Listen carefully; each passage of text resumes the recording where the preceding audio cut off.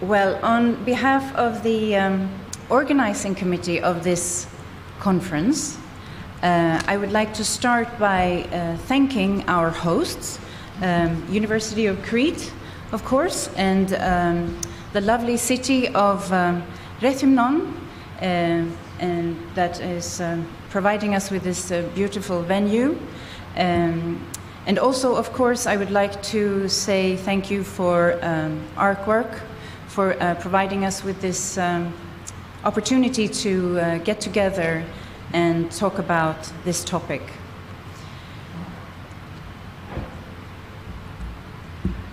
It's nice to see all of you here, finally. This has been an event planned for a long time. Actually, it's been almost 2 years since during an ARKWORK training school, it was, a lunch where Antonia and Matt Edgeworth here is sitting here, and you will hear more about him from him in a while, but we were discussing how people who are working on the subject of studying archaeological practices and how to do that, how people are working sort of in isolation, and we were talking about the need for getting together, and Tonya just said, well, let's organize a conference on this topic, and here we are today, 2 years later, and a lot of people have put a lot of work into this to make it happen. And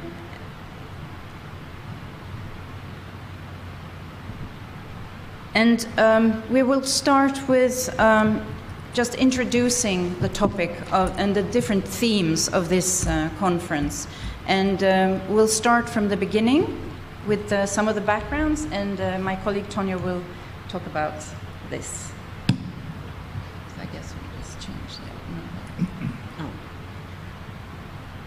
Yeah, it's just to give you a short idea about the perspectives. It's generally, I would say, it's moving beyond these ideas of a positivistic concept of archaeological knowledge, of that we are finding objective facts on the ground, that we can divide raw data completely separated from the interpretation, and moving to the notion of archaeological knowledge production as a creation of knowledge production, which is inspired by approaches by science and technology studies and others, and started mostly with the book you see here on the left side, and the PhD Matt Edgeworth wrote, and the book he edited here, and also one of the first books were made by Gavin Lucas in 2001, Critical Approaches to Fieldwork, and 2012, then Understanding the Archaeological Record,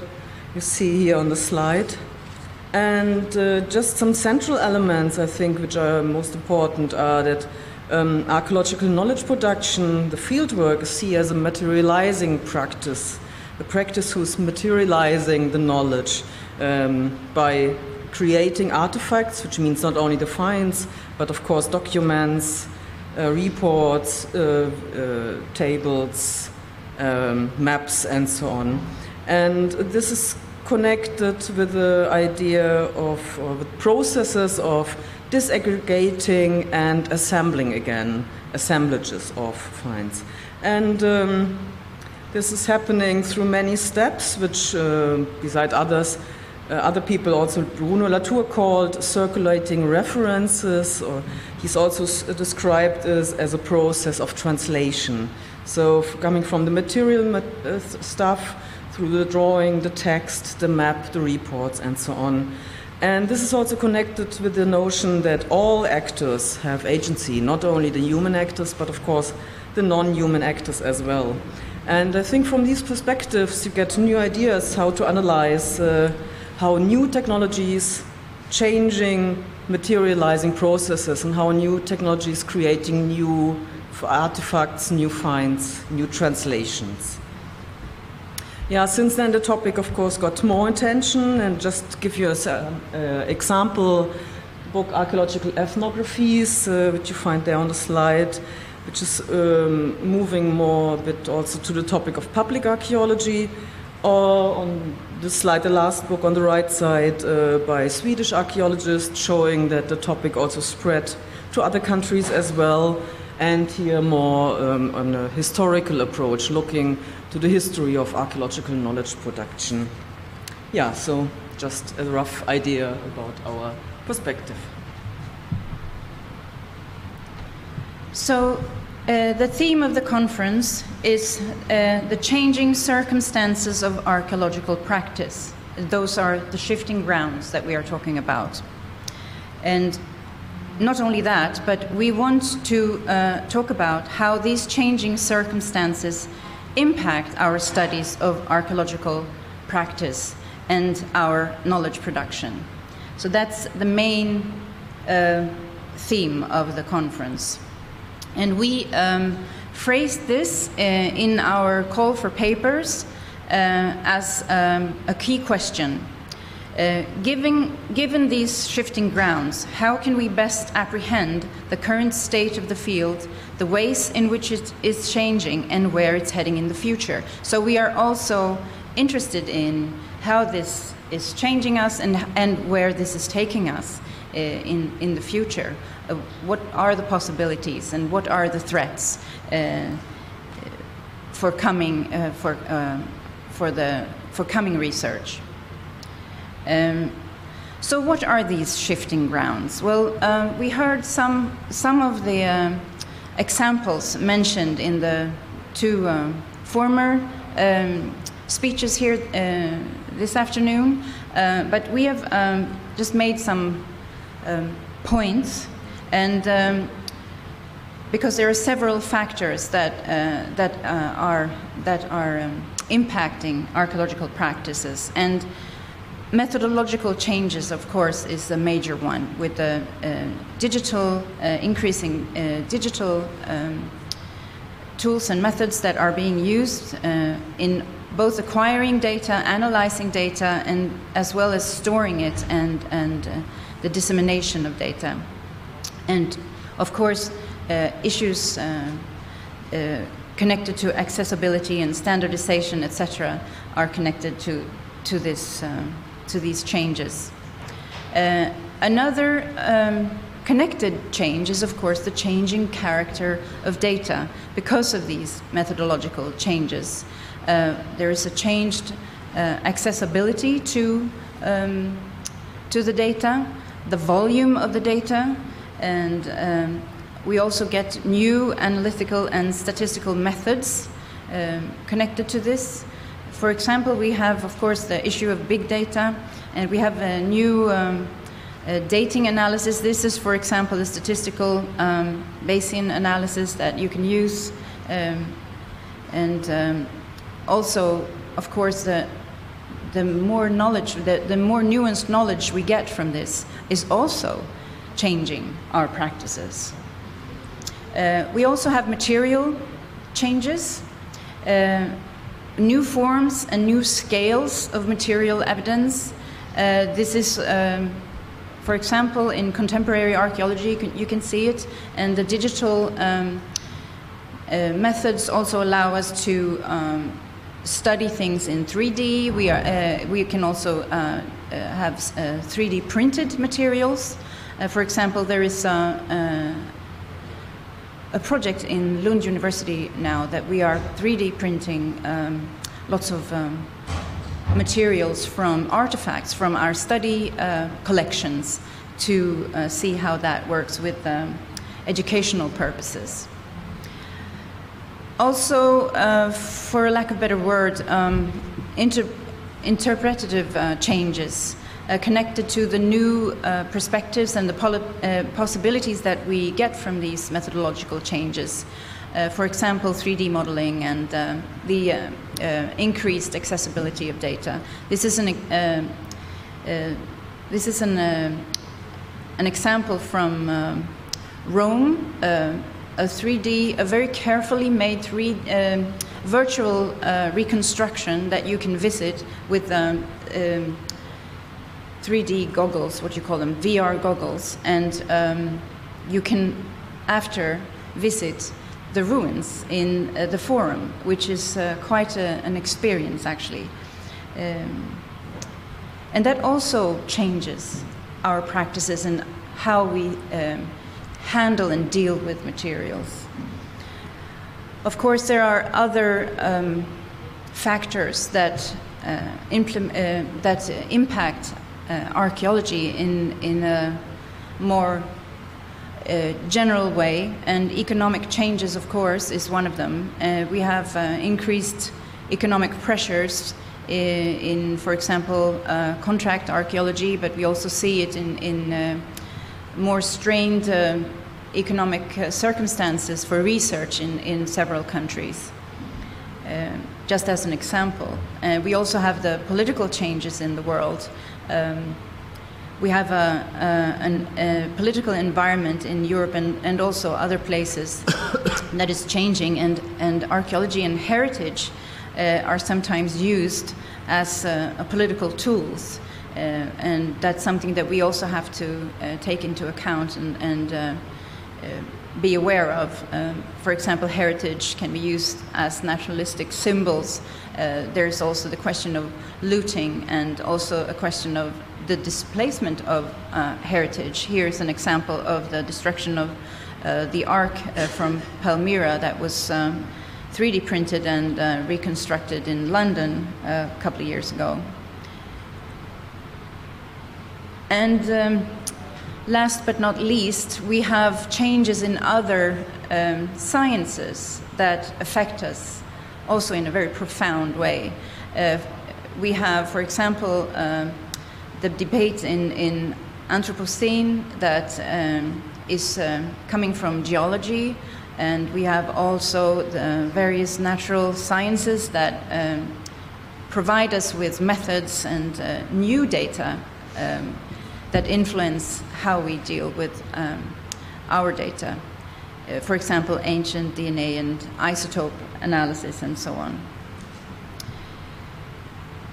So all these changes, of course, impact the study of archaeological practices in various ways, and we see a lot of examples in the presentations that will be given here today. We have a very broad and interesting collection of papers and posters that deal with these different changing circumstances and on the consequences these changes have for our practices and the use of our digital tools and methods. For example, there are presentations here discussing the acquisition and documentation, the standardization, use and reuse of data, interpretation, visualization, participation and community practices, dissemination to both an academic and to a general public, and short-term and long-term archiving. And those are just some examples that we will hear about and see on the posters upstairs. This is, of course, tied to the very perhaps fragmented or multifaceted theoretical framework that we see in archaeology today. Antonia has talked a little bit about these things. I thought I'd just mention the broad frameworks just to frame some of this discussion. We have, for example, the trend of post-humanism and what that means. I'm not going to go into all these details. I realize we are perhaps running a bit late, but and we have the environmental humanities and what that does to our archaeologies. A few years ago, Bjørnar Olsen predicted the end of national archaeologies because we have this possibility to access each other's data. And a few years on, we still don't see really that, but things are changing. And of course, then we have a new materialism, and Antonia was mentioning a little bit about this earlier. And I would just like to point out that we have talked about materiality for a long time, of course, and also when it comes to handling of archaeological, the archaeological practices. But I would say that if we were talking about new materials before as materialism, we were perhaps giving human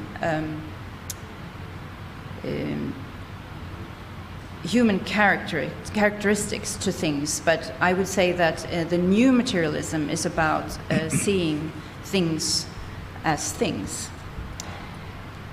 And perhaps I should also just mention the last bit here, that it's directly relevant to archaeological practices, that we are seeing a renewed interest in archaeological practices, perhaps because we are talking about the digital tools as having an agency, and we'll be hearing more about that later today when Jeremy Huggett gives his presentation. And also, I think perhaps we are seeing a more renewed focus on, for example, discussions on workflows and best practice and so on. And I think perhaps this renewed interest comes from this digital turn, that we have so many new tools and new practices that we have to discuss it. And I think that's this whole ARKWORK network is a result of that. But in this whole theoretical discussion, we see, as I said, it's very fragmented, and there's a lot of contradicting trends in it. I thought I would just mention a few of them, because we're seeing this, what Christian Christiansen has named the third scientific revolution in archaeology, is somewhat contradictory to the focus on social issues, for example, in humanities and social scientists that we're seeing, for example, in new geography and so on. Also, another contradiction is the calls that we see from people to introduce slow archaeology, or slow academia, actually. And all the arguments that we are hearing that we will save time and money, be more efficient if we just use these tools. And that's also a little bit of a contradiction. Another one is that we have these new tools that will enable democratization, enable more groups to take part in the discussion of heritage and so on.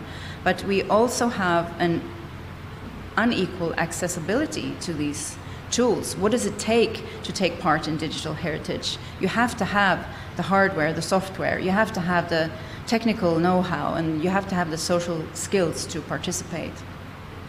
Another contradiction is the possibilities that we have to use and reuse data, that the digital, for example, then enables the accessibility both across time, like we can use data from previous excavations and so on, and we can also use data from completely new places. But we also have a problem of reusability and the comparability and the also nationalistic politics that can get in the way. And also there is, I was just thinking about Anna Flavia yesterday made me aware of another contradiction, that we have the integrity of people I didn't write this down, so we were talking about the integrity of people that help me, Anna. What were we saying? Well, I think the music is the research on music, and I was talking about but me, I'm an anthropologist, so I work from the anthropological point of view. I was talking with you about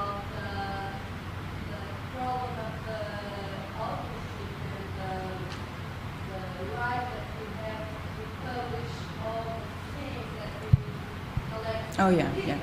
Now I remember. Yeah. Yeah, because we have this. We have to have everything have to be open access, and then if you have a material that is tied to certain individuals, that it's not possible to make it open access, and that is also a contradiction that needs to be addressed, I think. Yeah, I give the... Yeah, this is just to introduce you to the last session of the conference. This find a way of a round table discussion, but an open round table panel. This is the last panel then of the conference, and it's meant that we just collect ideas or comments, statements, whatever, about what we take from the conference, what are the topics we discussed, what do we see as important. And I have some people who already were so kind to be willing to contribute to this with comments. So it's Matt Edgeworth, Alison Mickle, Mary Layton, Jeremy Huggett and Paul Riley already agreed to contribute, but as I said, it's an open round table, so everybody is invited to comment on it. So please join then the discussion and give comments about whatever you think is important to discuss. So this is just to already introduce you to the topic, and please think about what you think is important, what we are taking away from this conference, and then please join our discussion in the last panel then.